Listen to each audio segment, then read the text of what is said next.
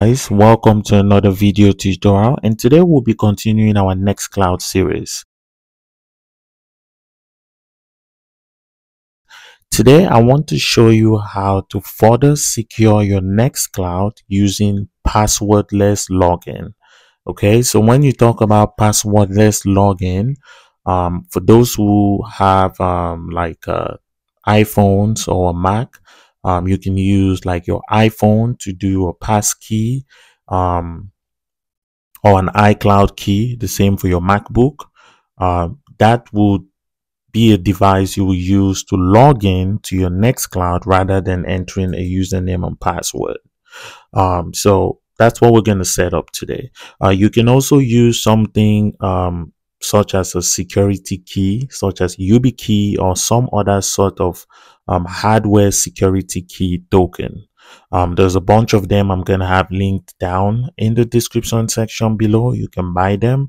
Note, I have no affiliate to them, but I highly recommend Yubikey because they are the most prominent ones when it has to do with security keys. So if you want to harden the security of your Nextcloud, you can implement passwordless login.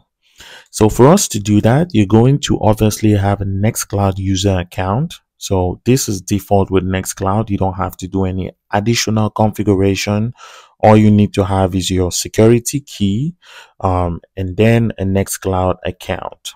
So every user is going to be able to set their own pass keys or their own security key by themselves. So first of all, here you want to log in as a user. So I'm going to log in here as Geek Together, and then I'll enter my password. And once you're all logged into your Nextcloud, you want to go into your username and you want to head into settings. Once you're in settings, you want to go over to security. And here you're going to see the option that says passwordless authentication. So you're going to have to set up a device. Note it has to be a FIDO2 standard device.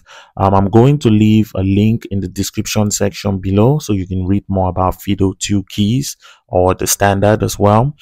So once you get that, you just want to add the device. And then for you Mac users, you can use an iCloud keychain, or you can use your Google Chrome profile. But in this case, we want to use a security key. So once I do that, I am now going to be prompted to plug in my security key. So if you plug in your security key, you're going to have to, for most keys, you're going to have to touch the key. And once you touch that key, you can see Nextcloud wants you to go ahead and set up that device, okay, or give it a name. So this way, we're just going to call it Yubikey. Okay, and once you do that, you select the add button, and just like that, you've added your security key. So we're going to log out here, and now in order for us to log into our account, we don't have to use our username and password. All we can now do is select the login with the device, and then we're going to enter just our username. So in this case, Geek Together. And then once you do that, you're going to tap on your key again. And then just like that, you're logged into Nextcloud using your security token. So this way, you don't have to enter your username and password every time. If you have a very strong password, which I recommend, you just need to have the physical key to log into your Nextcloud instance. If you noticed, I was able to log in without entering my PIN to my security key. So with this passwordless login, once you use the key to log in, it might also prompt you to enter your PIN. And once you do that, then you're going to be able to log into your Nextcloud instance.